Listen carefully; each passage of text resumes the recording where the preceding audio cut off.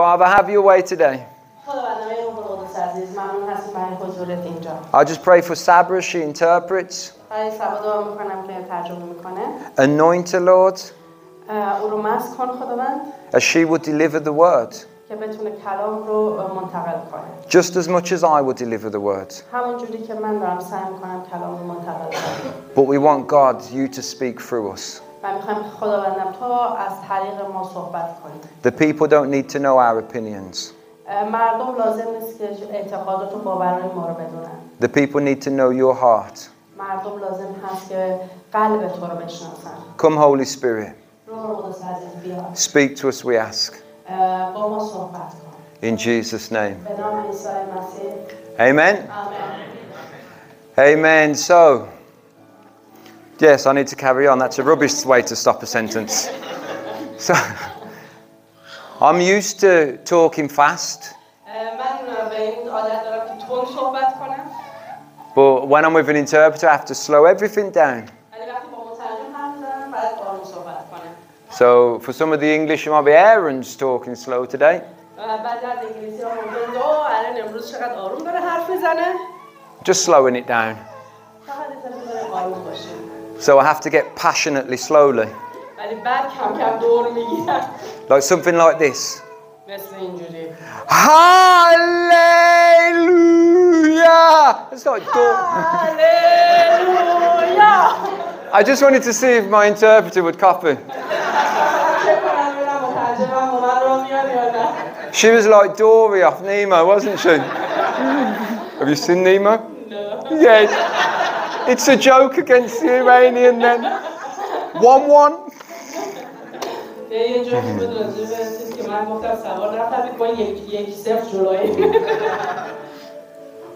In the Bible, David said,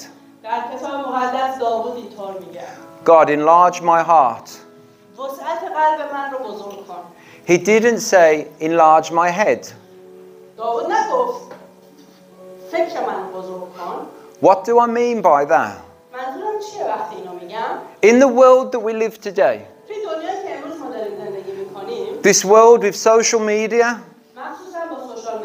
this world with an internet that gives so much knowledge, you have so many people running after knowledge.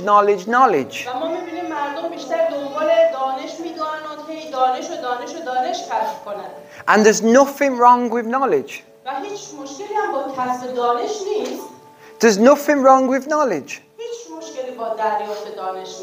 But David, who knew God, he didn't say, enlarge my knowledge. He said, enlarge my heart. And so I want to talk today about, do you know the God of the Word? Recently I've said a lot that people know the Word of God,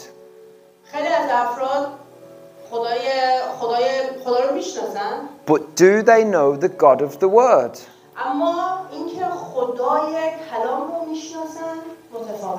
There's a difference.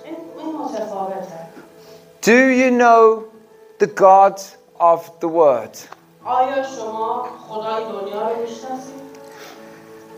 I see so many arguments on social media. So many people sure they know the truth. And that their truth is the final truth.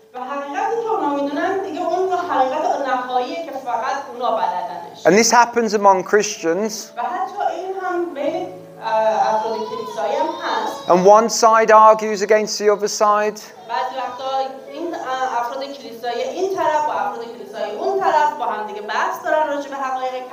And the other side says, no, we're right, you're wrong. And all they do is cause division. They don't cause God to look and say, great debate.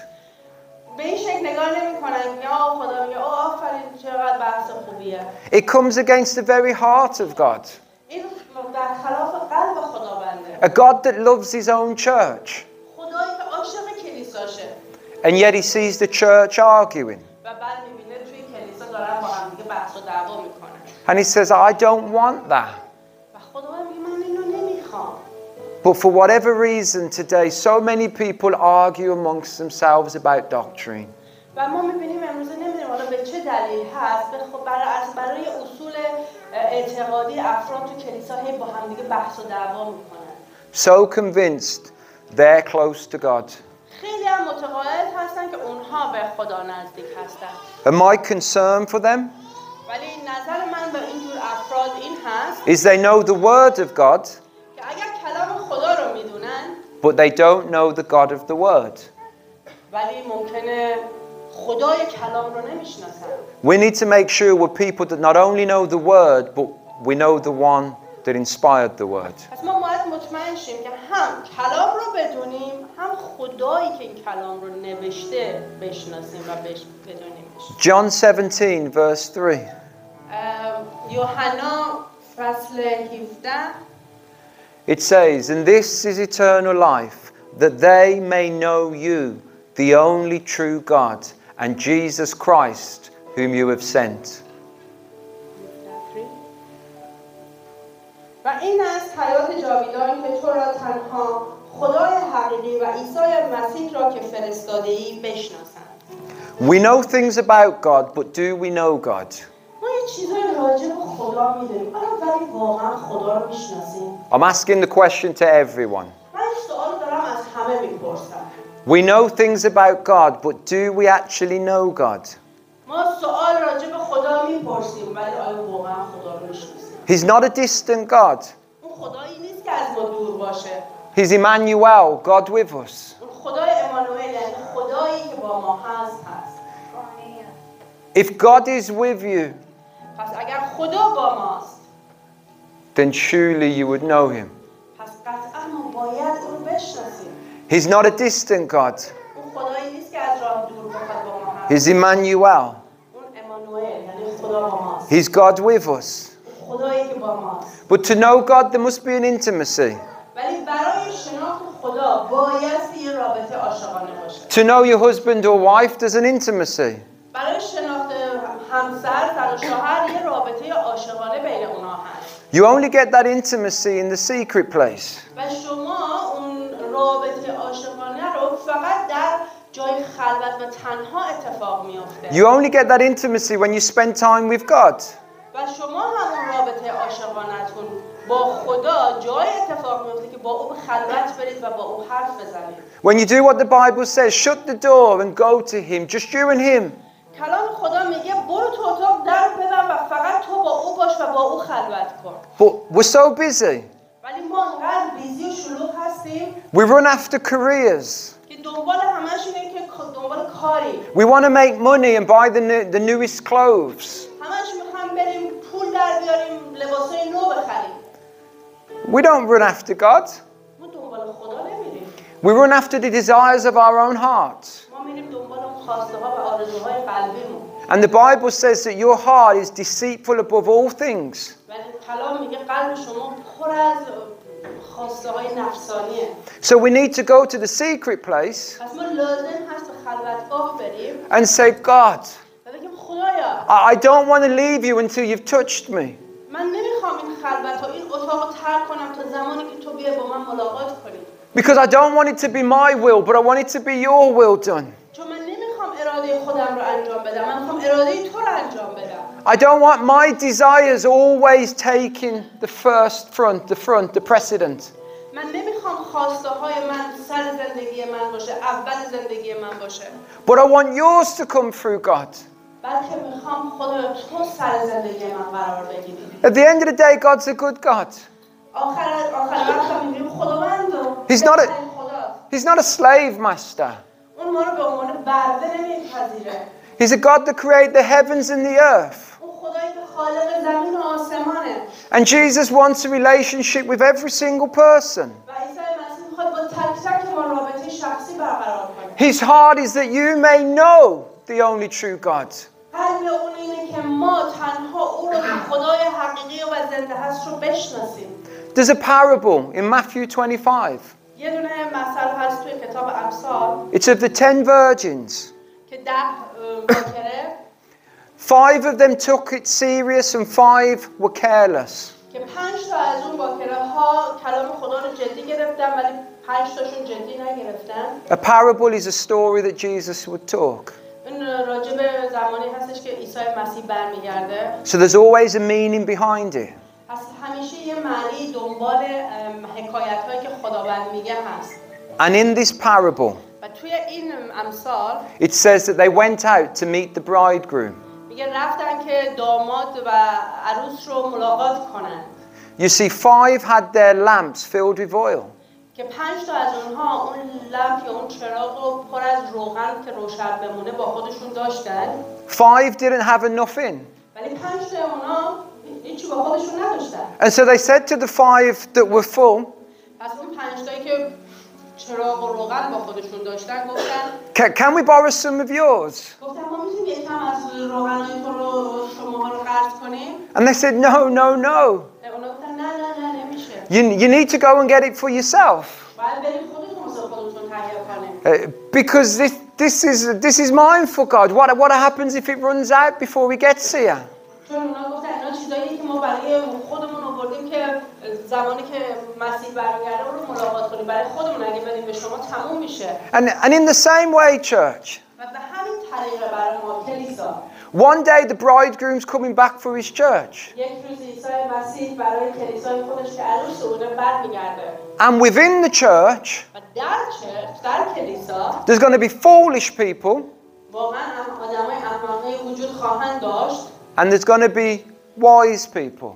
و البته که افراد حکیم هم وجود خواهند. The wise ones will stay in the presence of God. آدمای حکیم در حضور خداوند میمونن. The wise ones will seek God. آدمای حکیم واقعا دنبال خداوند میرن. The wise ones will run after him and have a relationship with God. آدمای حکیم دنبال خدا میرن تا با او رابطه عاشقانه‌شون رو حفظ کنن. And the careless, foolish ones won't. ولی آدمای احمقی که هیچ گونه فکر آینده‌ای ندارن میافتن. They'll be like they're playing a game. مثل این میمونه که دارن یه بازی انجام میدن. Not really knowing the God of the Word. مثل یه جوری رفتار میکنن که واقعا خدای زنده و حقیقی رو نمیشناسن. And this is what happened at the end of that parable, Matthew 25 verse 12. و آخر این مثال در کتاب متی اینطور اومده. But he answered and said, assuredly I say to you, I do not know you.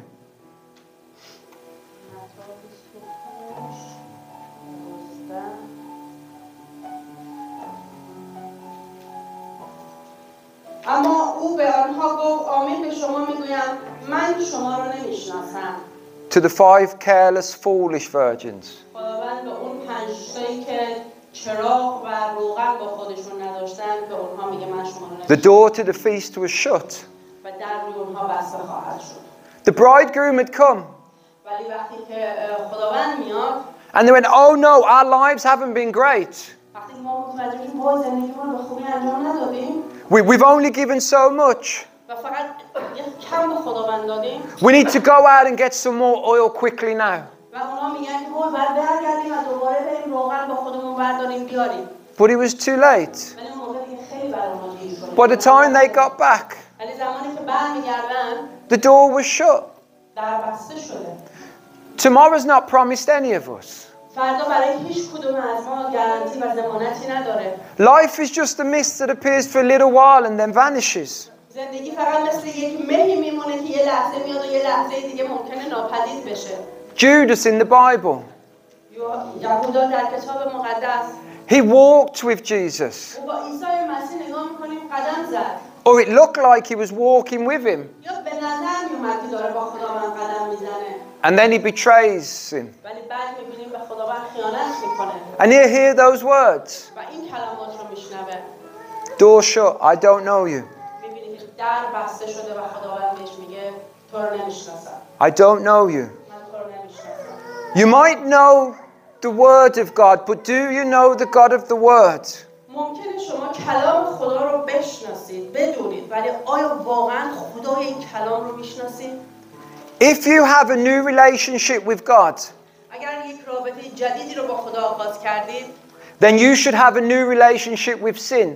بایستی یک رابطه جدیدی رو هم با گناه داشته باشید. Or you don't know God. یا اینکه اصلا شما خدا رو نمیشناسید. If you know Jesus, اگر شما عیسی رو واقعا میشناسید، that life of sin before اون زندگی گناه‌آلودی که قبلا داشتید is no longer your life. دیگه نباید زندگی شما باشه. You might know the word of God, but do you know the God of the word? ممکنه شما کلام رو بدونید، آیا واقعا خدای این کلام رو میشناسید؟ Everybody makes mistakes. همه اشتباه میکنه.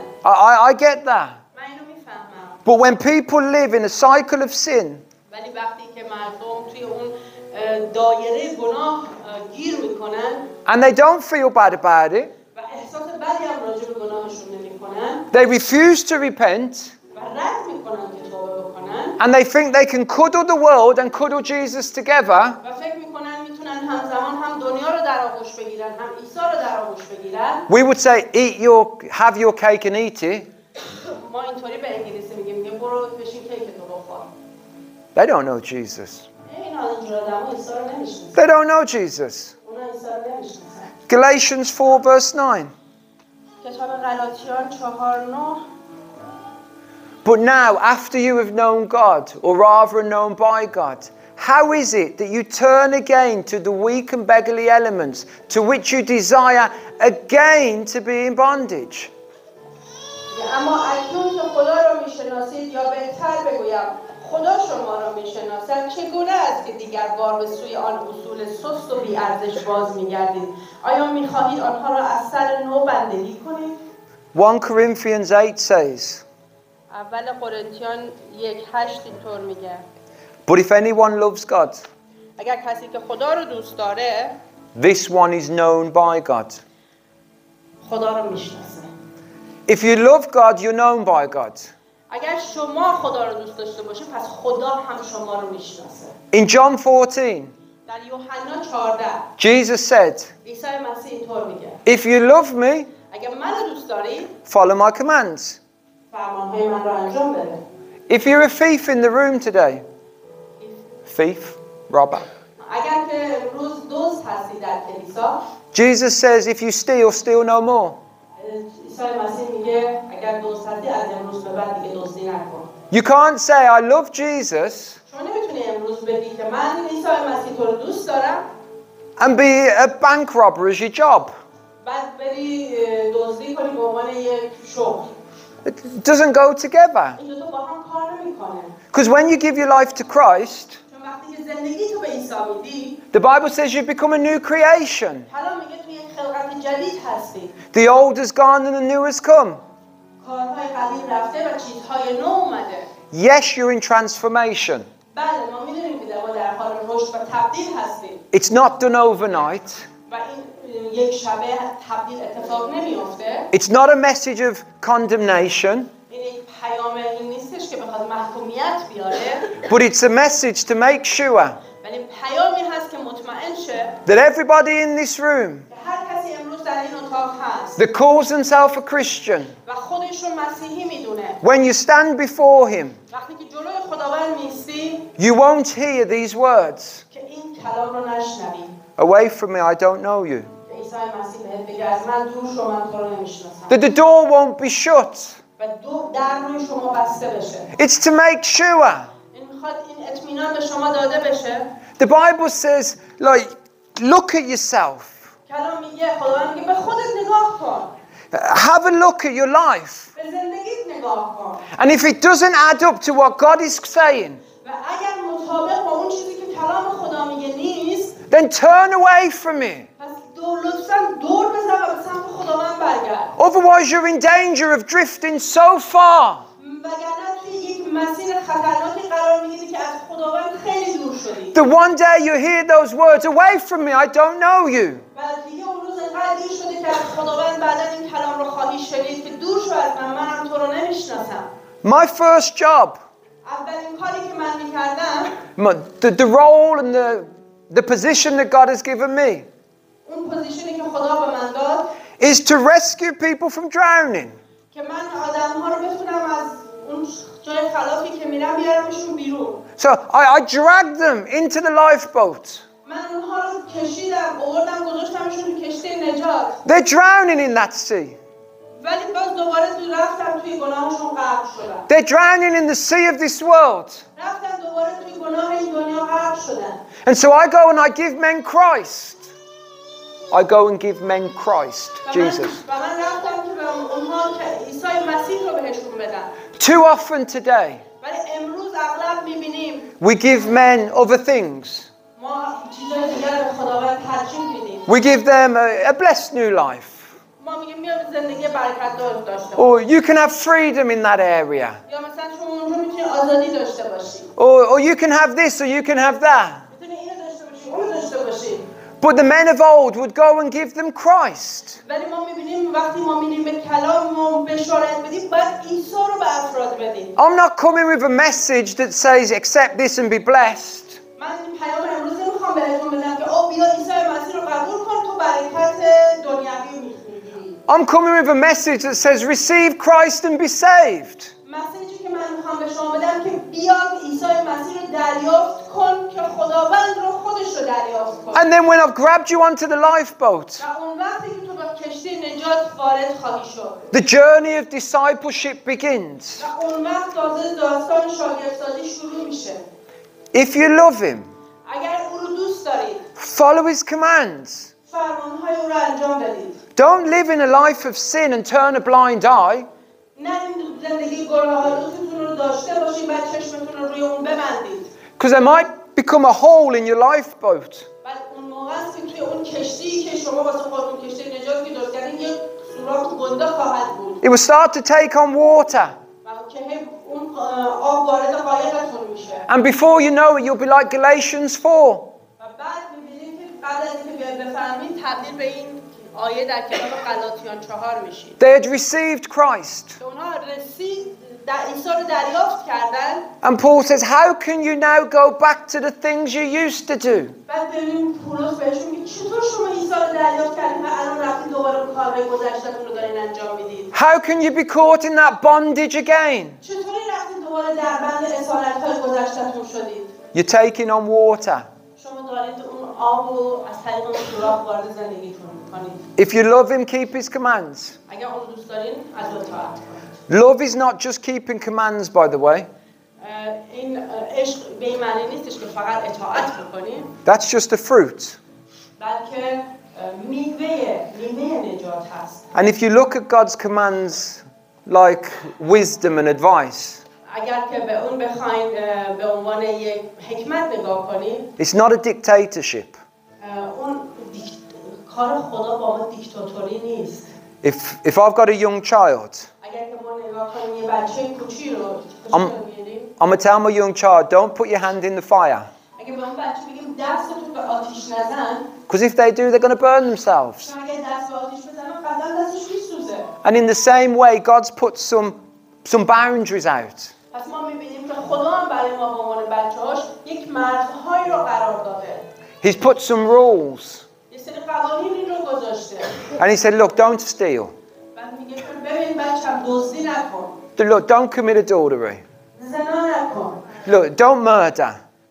قتل نکن. Don't do these things. این کارا رو انجام نده. Because if you do, چون اگه انجام بدی، sin will run wild in this world. می‌بینی که گناهی که این دنیا رو فرا گرفته. And we see that today in our world. بعد می‌بینیم تو دنیای امروز ما که پر از گناهه. But what we can't see is it in our church. ولی نمی‌تونیم انگار تو کلیسا خودمون ببینیم. Can't have it in the ما church. نمی‌تونیم اون گناه رو در کلیسا داشته باشیم. We've been called to be set apart. ما خونده شدیم که از دنیا جدا بشیم. The people would see us مردم به ما نگاه میکنن and know that God had touched our lives و میبینن که خدا چطوری زندگی ما رو لمس کرده and that He was real و اون خدای حقیقیه and that He was true. و اون واقعیه. And so people would turn to Him and say, I want to know this Jesus. و اون وقتی که افراد اگه ما متفاوت باشیم میگن که او ما میخوایم اون خدایی که این شخص رو عوض کرده رو بشناسیم. Because it's Jesus who saves. به خاطر این چیزی که عیسی میگه. He saves. اون عیسی که نجات میده. Dragged out of the waters and put into the lifeboat. که ما رو از اون دریای گناه‌آلودی دیگه داریم توش غرق میشیم میکشه بیرون و توی کشتی نجات میذاره. Step 1. قدم اوله. But step 2, اما قدم دوم. now be discipled. مسیر لازم هست تو مسیر شاگردی حرکت کنیم. The journey of transformation. اون سفر روحانی که ما رو تبدیل میکنه تازه آغاز میشه. The journey of waking up every day looking more like Jesus than you did yesterday. سفری که هر روز صبح از خواب بلند میشیم بعد به عیسی نگاه کنیم و هر روز بیشتر شبیه عیسی بشیم. Love is not just obeying commands. عشق فقط این نیست که بگیم خب فقط اطاعت بکنیم. Love is passion. عشق اون واقعا اشتیاق عمیق رو میخواد. Do you have a passion for knowing God? آیا شما اون اشتیاق درونی عمیق رو برای شناخت عیسی دارید؟ Do you have a genuine passion to know Jesus? آیا واقعا اشتیاق عمیق رو دارید برای شناخت عیسی؟ That's love. این عشق، این معنی عشق. Yes, we'll obey what God says. بله ما میگیم اون کاری که خدا میگه رو انجام میدیم. But there be a passion within inside. ولی باید اون عشق درونی، اون اشتیاق در درون ما فوران باشه. There'd be a desire to make him smile. که جوری زندگی کنیم و رفتار کنیم که خداوند وقتی ما رو میبینه لبخند بزنه. There'd be a desire to be a sweet sound to his ears. که صدای ما صدای دلنشین برای او باشه. There'd be a passion within you. باید یک اشتیاق عمیق درونی در ما باشه برای پیروی او. If that passion has died within you, اگر اون اشتیاق در درون شما مرده، there's good news. خبر خوب اینه که It can be set afire again. اون میتونه دوباره اون آتش رو در شما زنده کنه. It's not a message of condemnation. این پیام نیست که بخواد شما رو محکوم بکنه. I'm happy for God to convict. I'm happy for God to convict. من خوشحالم که وقتی که خداوند ما رو متقاعد و ملزم میکنه به اشتباهاتمون. But we need to know the truth. ولی ما لازم هست حقیقت رو بدونیم. We need to hear things said as they are at times. ما لازم هست اون چیزی که واقعا گفته شده به همون شکل انجامش بدیم. Do you continue to grow in a hatred of sin? آیا شما میخواین همون جوری توی گناه و تنفر زندگی کنید و ادامه بدید؟ And continue to grow in a love for righteousness? یا اینکه در مسیر عشق و راستی میخواید حرکت کنید؟ As someone that loves Jesus, یه نفر عیسی رو دوست داره. I don't want to sin. کسی که عیسی رو دوست داره من نمیخوام گناه کنم. I love righteousness. من میخوام به سمت راستی حرکت کنم. That's the fruit of someone that knows the God of the Word. این میوه زندگی اون شخصی هست که خدای کتاب مقدس رو میشناسه. If you look at your own life today and you don't see that in your life, اگر که به زندگی خودت نگاه میکنی و اون رو الان توی زندگی خودت نمیبینی، I believe you need to say, God, touch me again. باور من این هستش که باید دعا کنی که بگی خدایا بیا من رو دوباره ملاقات کن. Open my eyes. چشم‌های من رو باز کن. My heart's growing cold. قلب من نسبت به تو سرد شده. Or the things of this world have started to take my eyesight. یا چیزای دنیوی چشم‌های من رو گرفته و بسته. Don't drift any further, church. بیشتر از این سعی نکنید از خدا فاصله بگیرید و دور شید. Don't let the enemy have his way. اجازه ندید دشمن و شیطان راهشو بیشتر توی زندگیتون باز کنه. The Bible says he comes only to steal, kill and destroy. کتاب مقدس میگه اون نمیاد جز این که بکشه، دزدی کنه و هلاک و نابود کنه. If we put Mark chapter 8 up, Mark chapter 8. اگر به کتاب مرقس فصل 8 برید. I preached on this last week in Albury. اینو من هفته گذشته در آلبری موعظه کردم. And I think it fits. ولی فکر می‌کنم به موضوع امروزمون هم بخوره. We'll go very quickly through it. سریع می‌خونیمش آیات 22 و 23. And we'll just take a verse at a time. و یه دونه آیه رو می‌خونیم بعد بریم آیه بعدی رو می‌خونیم. Then he came to Bethsaida and brought a blind man to him and begged him to touch him. و چون به بیت سیدا رسیدن عده‌ای مردی نابینا رو نزد عیسی آورده تمنا کردند بر او دست بگذارند. Notice they took a blind man to Jesus.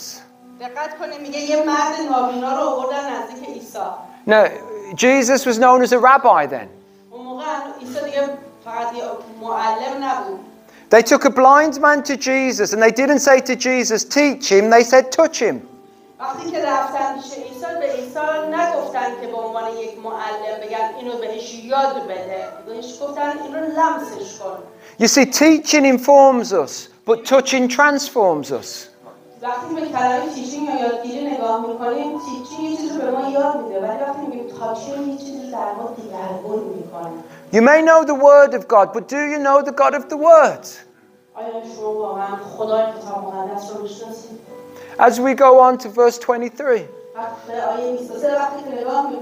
So we took the blind man by the hand and led him out of the town. And when he had spit on his eyes and put his hands on him, he asked him if he saw anything. عیسی دست آن مرد را گرفت و او را از دهکده بیرون برد. سپس آب دهان بر چشمان او انداخت و دستهای خود را بر او نهاد و پرسید چیزی می‌بینی؟ He took the blind man and led him out of town. You've got to be willing to let Jesus lead you wherever he wants to go. And look at that, and when he spat on his eyes. Imagine if Saba wanted to spit on your eyes, Iranian church.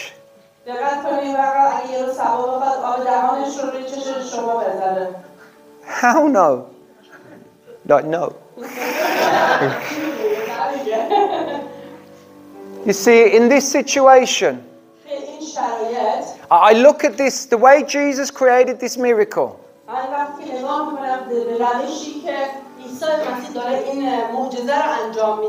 So many miss the miracle in our world today because we're picky about the method. قدرت معجزه رو از دست میدن و درکش نمیکنن چون نگاهشون و درکشون از معجزه رو نمیفهمن این معجزه چی بوده. We miss the miracle because we're too busy arguing about our theology. ما معجزات خداوند رو از دست میدیم بعد همش چسبیدیم به اون تئولوژی و افکار و باورهایی که خودمون بلدیم. One believes Jesus is coming tomorrow, another believes he's coming in 100 years.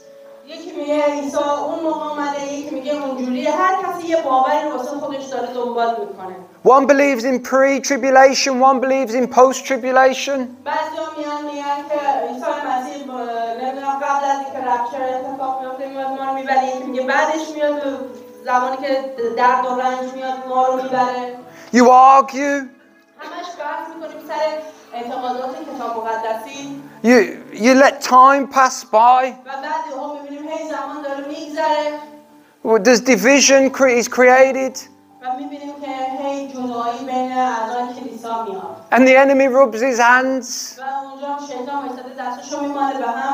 Look at that church arguing again. Satan means divider. But you see, God is unity. He's love. The enemy wants to split. And we help it so easy. Because we argue amongst ourselves. And in reality, we don't need more information. We need a touch from the King. Because one touch will change everything. Like whether it's pre or post.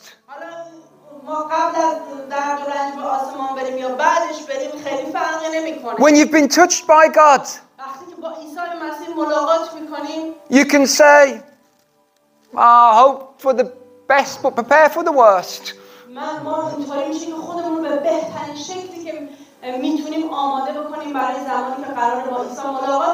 When you've been touched by God,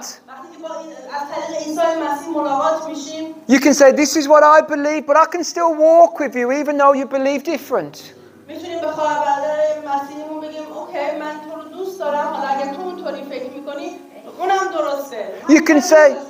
You can say, iron sharpens iron. Let's sharpen each other as we find out.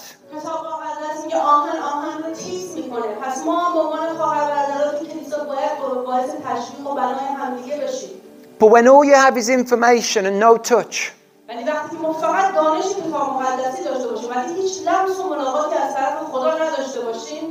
then you just try and win battles all the time. همش در جنگ هستیم. You need a touch from Jesus. ما احتیاج به یک ملاقات با خداوند داریم. Verse 24.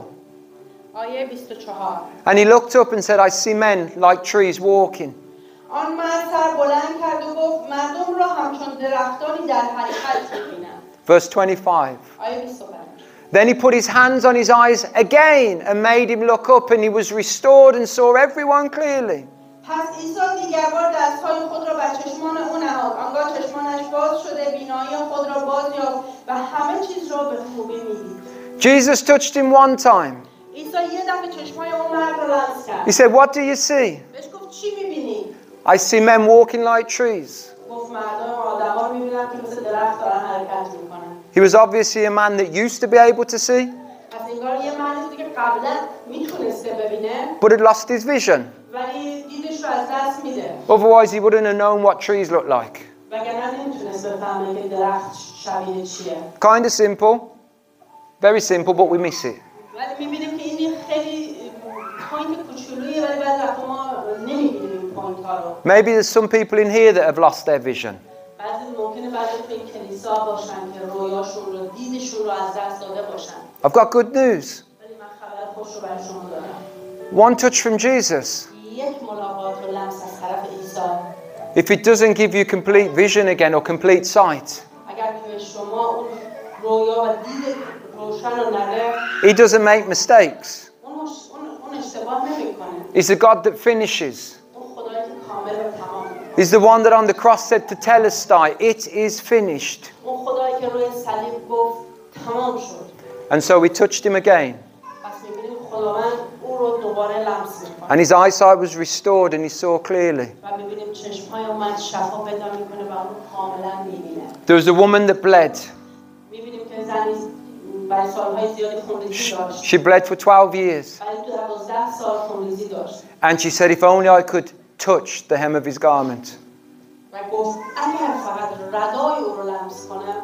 I'd rip some verses down. و چند آیه بعد میگه But because of time, we won't go through them. چون بعضی وقتا ما اینا رو نمی‌خونیم. But each one speaks about as Jesus touched. بعد می‌بینیم که ازشون می‌پرسن کی لمس کرده. As he touched them, they were made well. ولی می‌بینیم که هی عیسی هر جایی که شفا میده میگه او لمس کرد و افراد شفا میده. As he touched them, they were delivered. وقتی که عیسی تاچ می‌کنه لمس می‌کنه مردم رهایی رو می‌کنه. As he touched them, they were set free. وقتی که عیسی مسیح لمس می‌کنه افراد آزادی رو دریافت می‌کنن. Maybe in here today, شاید امروز اینجا به این جلسه there's people that need a touch from a king. افرادی باشن که احتیاج به یک لمس از خداوند داشته باشن. And church, we always need to be challenged in the messages. عزیزان ما همیشه لازم داریم وقتی یه پیام میاد به ما گفته میشه اون پیام ما رو به چالش بکشه. And we must challenge sin. و ما باید گناه‌های زندگیمون رو به چالش بکشیم و اونا رو متوقف کنیم. It's not to turn a blind eye because I like that person. نه اینکه چشممون رو به گناه ببندیم چون من اون شخص رو دوست دارم دیگه گناه میکنم. But it's your job to challenge the sin in your life. ولی این وظیفه شماست که گناه توی زندگیت رو ببینی و اون رو بذاری کنار. I won't stand before God for you. من به جای شما جلوی خداوند نمی‌ایستم. Sabbath won't stand before God for you. سبا هم بر جلوی خداوند برای شما نمی‌ایسته. You have to challenge the sinful behavior in your life. شما هستید که خودتون مقابل خداوند می‌ایستید و باید بابت گناهایی که می‌کنید پاسخگو باشید. And said, if I love Jesus, اگر که من عیسی رو دوست دارم this part of my life no longer belongs.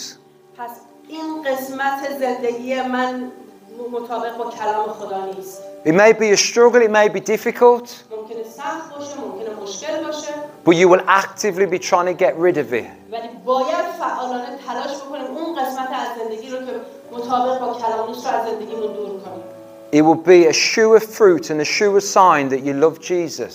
و اون وقت نشانه این هست که تو واقعا عیسی رو دوست داری. If you're happy to just walk with sin alongside you, ولی اگر خوشحال هستی با اون گناهی که داری می‌کنی همینجوری به زندگیت ادامه بدی، I'm sorry, but you don't know Jesus. متاسفم بگم که شما خدا رو دوست ندارید.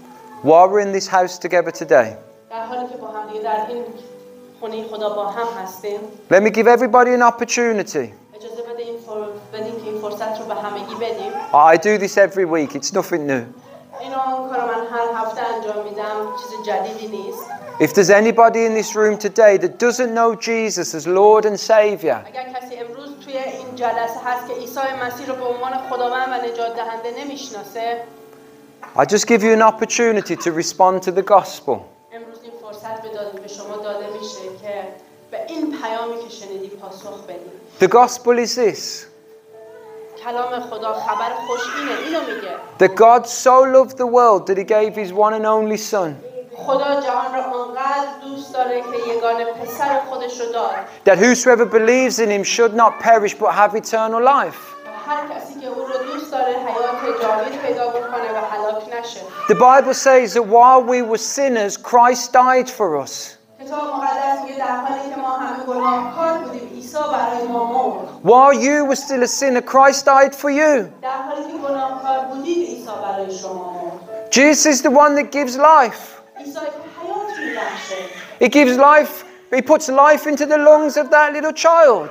خدایی که حیات رو در ریه اون بچه‌ای که داره نفس داره گریه میکنه میذاره. He'll put life into your lungs and your heart today if you'd allow him. But what he does is he takes away the sin that has been placed.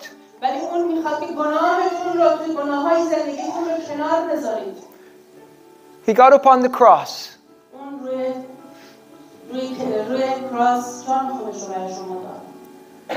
And he said, Father, forgive them, for they know not what they do.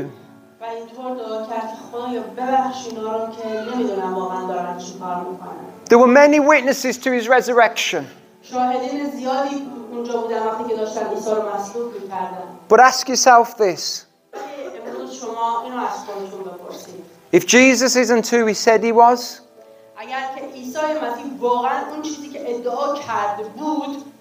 why did the disciples go through so much pain and death for a lie?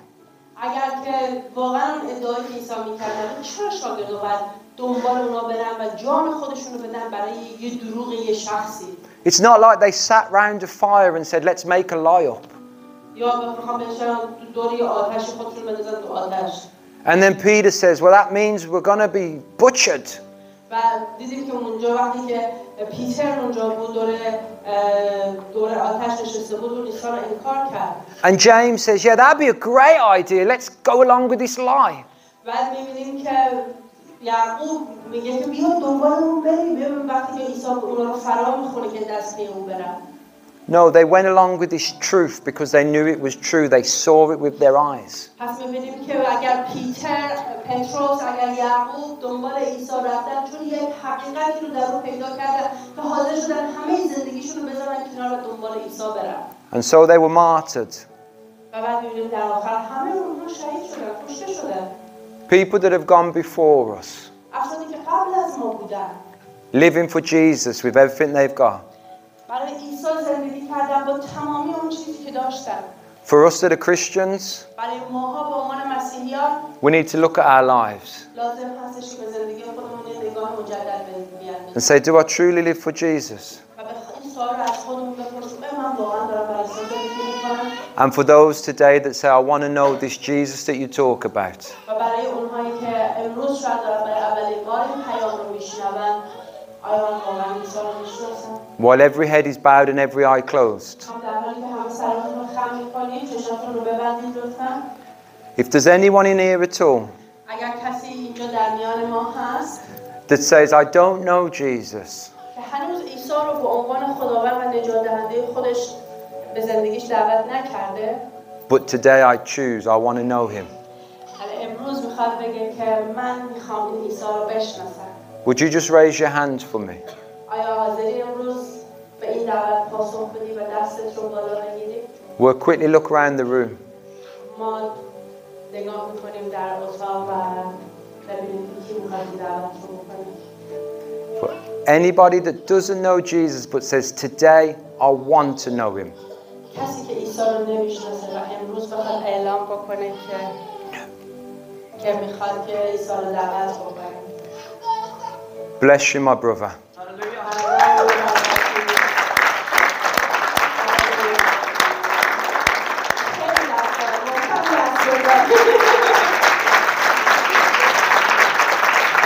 Yes.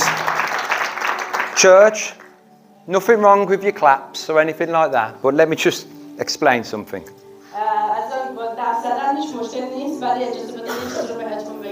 We're about to have a party in a moment. We're going to worship and then eat because of our brother.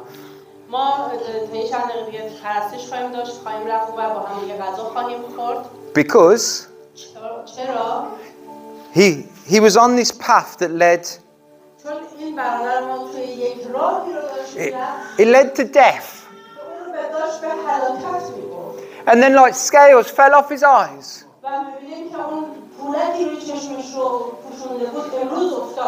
And he said, Jesus, I turn. I want to follow you. He just got pulled out of the water and placed into the lifeboat.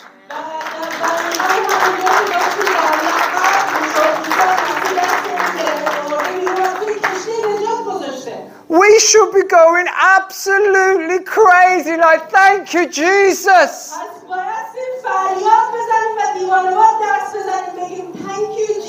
Like, thank you, Jesus.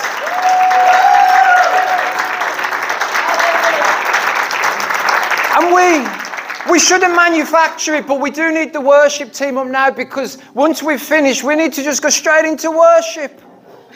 But we shouldn't manufacture something. It should just come naturally.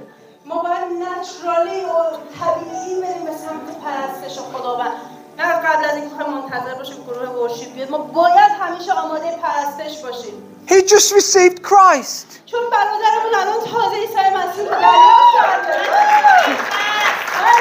was dead and now he's alive. Don't be British. Iranians, never be British. Like, dance, rejoice. When we worship now, if you want to dance, you dance.